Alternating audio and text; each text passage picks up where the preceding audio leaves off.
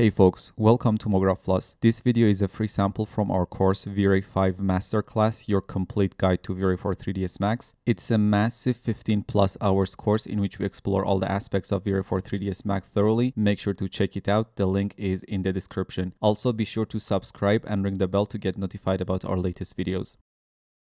And finally, let's go for a metal shader. So create a new V-Ray material and assign it. Let's use the gold preset to get us started.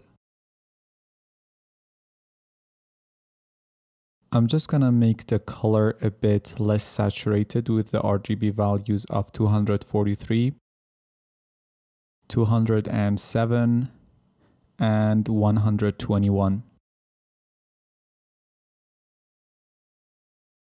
For the roughness, let's add a V-Ray bitmap node and load this bw_metal_02.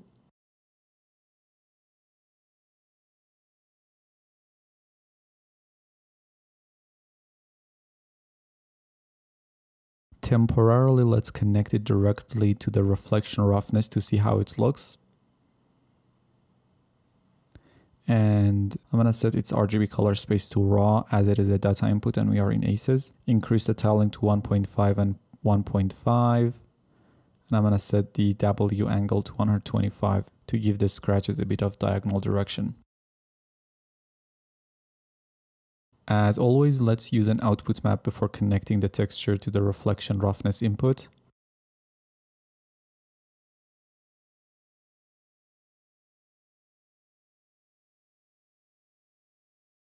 Enable color map, set the Y value for the first point to 0.05 and for the second point to 0.4.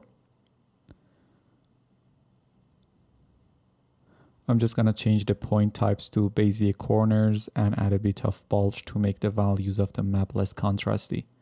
By now you should know why we actually decreased the Y values. For example, for the second point, we changed it from 1 to 4, therefore the brighter values of the map got quite darker, and when used as the roughness map or reflection roughness map, they should end up making the surface less rough or much sharper. Now for the bump map, connect the original roughness texture to the bump input of a V-Ray normal node.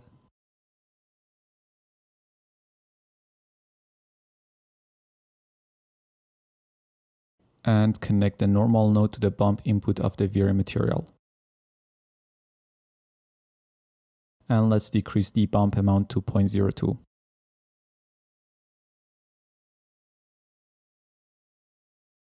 Finally, we can steal the unevenness combo from the plastic or the wood shader. And connect it to the normal map input of the normal node and set the normal amount to around 0.25.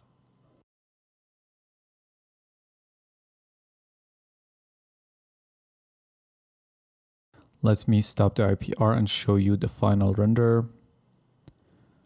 Just make sure the noiser is disabled so we can see all the details for this render. It's a nice shader. Make sure to visit our website mographplus.com or our Gumroad page at gumroad.com/mographplus and check out our premium CGI and rendering courses for Cinema 4D, 3ds Max, Maya, Arnold, Corona, V-Ray, Redshift, Octane, and so on. See you in the next video.